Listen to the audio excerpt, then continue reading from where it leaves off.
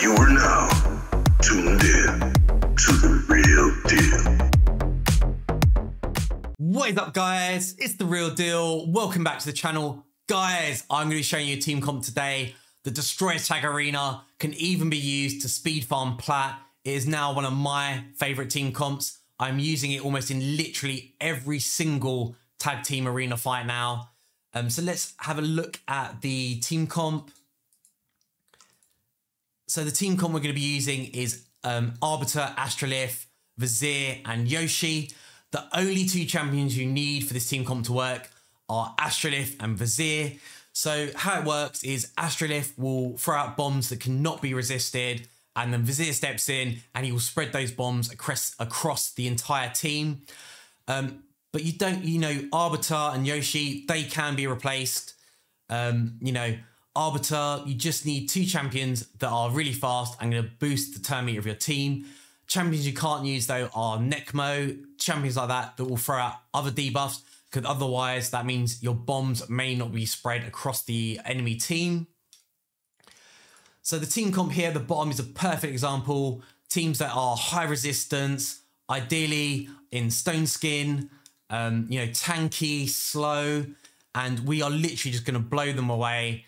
And, the more you do Tag Arena, you will see these, most people high end are going to have slow, tanky, high resistant team in stone skin. And that's what we're going to be blowing away today. So let's get into it. Let me show you how this team just wrecks peeps in arena. Okay, so we're going to boost everyone's turn meter of Arbiter. Master Yoshi is going to increase our accuracy. Then we are going to put bombs on Python.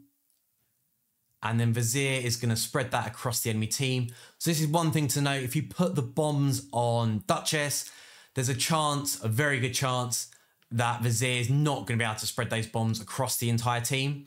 And then literally just go one by one and just blows them all away. And as you can see, just super quick. And it's just one of my favorite team comps. There's not much else to it, but what I'm going to do is I'm going to show you some other team comps that can mess this up. Just a few things to make sure you watch out when you are using this team comp. So here's a prime example of a team we need to make sure we avoid in Tag Arena. So boost the turn meter, and we're going to put bombs on Ultimate Death Knight. And Marichka, as if she wasn't OP enough as it is, she is going to put block damage buff on the entire team, and that's just going to screw everything up. So you need to make sure you avoid her. It's a real shame because I wish this tactic worked, because, Marichka and Taris, they're so broken, and I just wish there was another way to be able to take them out. Other things you need to make sure you avoid are block debuffs. So champions that are going to be in immunity set, or champions that do throw out, block debuffs, you need to make sure that you avoid those team comps as well. So let's check out the gears and masteries. First on the list, we've got Arbiter, and of course she's all about speed. So she's in a triple speed set. Gloves, chest, it doesn't matter that they're flat stats. It's all about trying to get as much speed as you can, and those have the best rolls on my account. A cheeky little trick that you guys can use as well is you farm Nightmare Campaign stage 6-6, and then you want to get as many common boots with speed on as much as possible. Then you ascend them. If you do get speed as well, then you fully ascend that. And there's just a way to squeeze out another 12 speed on your Arbiter. Again, my banner, I wish this was like a triple or quad roll. Again, my Arbiter's quite slow. She's only 357 speed. I definitely need to start farming Dragon a little bit more so I can bump up that speed. So if you've got as much speed as you can, the next thing you want to do is start focusing on HP, defense, and resistance. As much HP and defense as possible, just to give her a bit of survivability if you don't get to go first. But of course, with Arbiter, you always want to try and go first. That's why she's so fast. Intimidating presence is like the only way to go, really. Increasing your aura means that you are going to have a better chance of going first with her. Masteries, the only thing that really matters is Laura Steel. Again, this is just trying to make her as fast as possible. Timely intervention's really nice. So if any of your allies' HP drops below 25% HP or gets killed, that means our turn meter is going to, boost up by 20%. And that means we have a good chance of cutting in. So if someone does die, we can revive them and then we can boost our turn meter. So we will get to go first. Another thing you can do is if you've got loads of resistance on your Arbiter, say you come up against like a Torment or a Hegemon, this is going to help us not get locked out. And you can take Unshakable for an extra 50% resistance. So it's just like a nice different way you can build her. So that's Arbiter. Next on the list, we've got, Astralith, she's right at the top. So Astralith is all about attack. So we want attack percent HP, and then we just want as much speed as possible. Again, this is a bit of a shame. It would be nice to have like double rolls of speed on here. And then speed boots as well, just so she's nice and fast. I mean, you could swap these speed boots out for attack percentage. It's just that I use this Astralith for Bomber as well, so she's built for a specific way. But yeah, ideally, we'd want attack percentage, and then just as substats on everything with speed. Ring, attack percentage, attack on the amulet, and then attack on the banner. So we've got 6.5k attack. Ideally, we'd want this to be higher.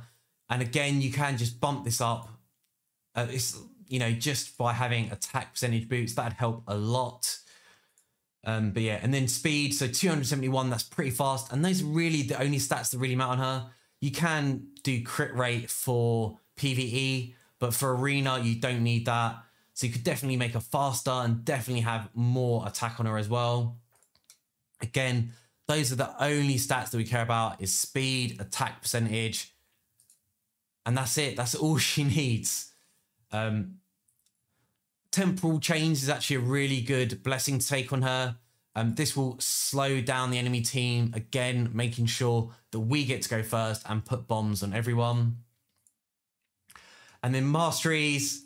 She doesn't really benefit from any of the tier Masteries. Tier 6 mastery, so that's why I've gone for War Master. Again, that's just to help me with Bommel. But yeah, she doesn't really benefit from a lot of the masteries in Offense Tree. I guess the only ones are Methodical and Kill Streak, but outside of that, nothing's really going to help her bump up her damage. And again, I've actually taken attack here just to get over crit rate, just to help bump up her attack a little bit. She doesn't really need accuracy, so I've gone for a little bit of HP. Arcane Celerity to boost our turn meter when those bombs go off. And then Laura Steel just to help boost up her attack. But yeah, she has really strange mastery. She doesn't really benefit from a lot just because she has such a weird kit. Actually, one thing I do want to go over though is her A3. This is such an amazing ability. What I like to do is pair up with someone like a Man-Eater. What happens is she keeps the whole team alive. Astralith's HP drops to 1 HP. She exchanges HP with a tanky champion on the inner team. Doesn't matter how much HP they have. They swap HP. Then she turns around. She gives them a smack and they just die instantly. It is one of my favorite skills. It is so good. Yeah, really cool. And then obviously you've seen her A2 in action in Arena. 2 bombs that cannot be resisted. And we just spread them across the team, blow everyone up. Just such an amazing strat. So then let's check out Master Yoshi. Again, he's just built really fast and with lots of accuracy. We've got defense on the gloves and only double roll on speed. Should probably upgrade him with some glyphs. Resistance on the chest. This is an old build. I should probably put accuracy on it. But, because he has that accuracy buff though, it's nice to have his resistance on there as well. It's like a hybrid buff, a hybrid build. Then we got speed on the boots. An attack on the ring. Ideally, this would be like a defensive one, but it's just because it had that reaction. That's why I took it. HP on the amulet. And then we've got a resistance banner as well. So 267 speed. Again, I would like him to be a little bit faster just so he gets to go before Astralith and stop us getting cut in. And then accuracy, he doesn't need a whole bunch. But, you can make this as much as you want if you do want that Fear debuff to land. Masteries, again, yeah, pretty standard stuff. And just going into Eagle Eye, just that extra accuracy. And then Vizier.